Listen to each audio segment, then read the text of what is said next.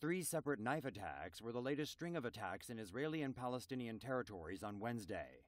A Palestinian woman reportedly stabbed an Israeli man in the back early Wednesday morning in Jerusalem's Old City. The injured man was able to reach for a weapon and shoot the woman, seriously injuring her.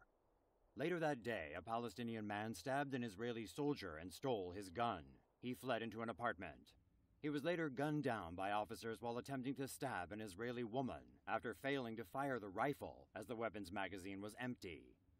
In the third attack, a Palestinian man stabbed an Israeli man outside a shopping center. He was apprehended and taken into custody.